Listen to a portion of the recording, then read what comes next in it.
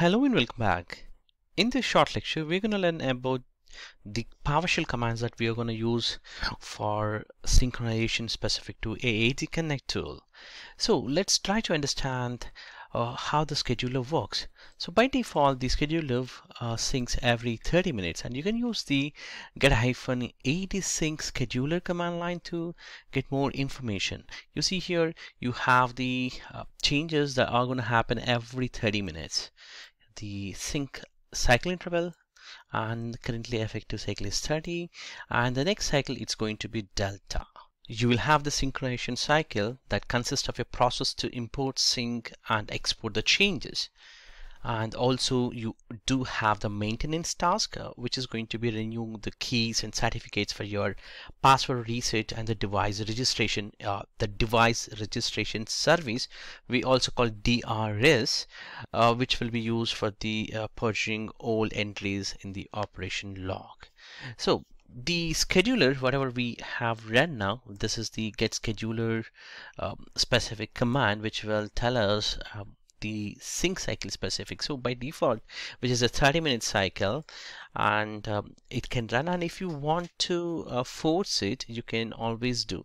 And remember that the 7 days is the purge history interval, so within 7 days it has to be sync, otherwise it's gonna go for the throwing some kind of errors, which you can check out in the upcoming AD Connect health monitoring tool, where you will have more information on the error logs and how to troubleshoot on that part. If you want to see how it will be available from the GUI specific, you need to go to connectors. So within this connector, you have the two connectors which we talked in the previous lectures, if you remember. One for your Active Directory, one other one would be for your Azure Active Directory, and this is where it's going to use actually, and the status I will show you when it is actually running. So it is currently idle, that means it's not doing any kind of sync specific activities or not running. We can also find the same information from AD Connect status, where you run this get AD sync connector run status. So that would actually show you if it is actually busy or some other activities running. So currently it is no activities performing, so you don't have any output. In any case, if it is actually running, you also get that information as run state and the connector information. For doing the delta sync, you can use the start AD sync, one more sync cycle, that's it, 2 times you get the sync, and it's gonna actually run. If I just refresh here in the keyboard by pressing F5 or F5, sorry, you are able to see here the status is running. And also similarly, if I just go here and you see here it's still busy, by running the get AD connector run status, it's still busy, and it takes some time to run, and it's finished. So if I just go back here and run the same command, it will not show you any status because it's not busy. So the command what we have run earlier is all about the policy for the delta, and you can also do for the full. To run the full cycle, all you have to do is just instead of the delta, you can actually specify as the initial. So that would actually run complete policy type is initial, so it's a full cycle.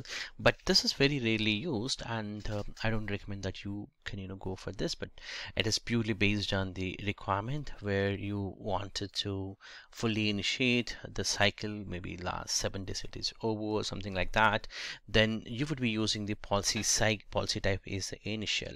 So if I just do that, this is my test environment, so I can just show you. So what would happen is it's going to be fully do the process of the sync for export and comparison, and then uploading the only required data. So if I just refresh here, it's still running because it's a big one. So it just finished now, and you can see here the information that has been successfully populated. And also most of the admins, Azure admins, also use only start AD sync, that's a sync cycle. So that would actually does the initial sync up of the policy, and it gives you the full result. If at all you are getting an error saying if you try to do any of the AD sync cycle specific issues, actually you need to have a module called AD sync. So what you can do is you can actually go and import module AD sync, and then you can start AD sync sync specific, like AD connect start AD sync cycle command. I'm sorry, too many syncs in between, but that's a right command. That's how it's there. And this is all about how to demonstrate for the sync specific commands that can be used. You can also refer the documentation which I'm going to provide along with this lecture. I hope this is useful for you. Thank you.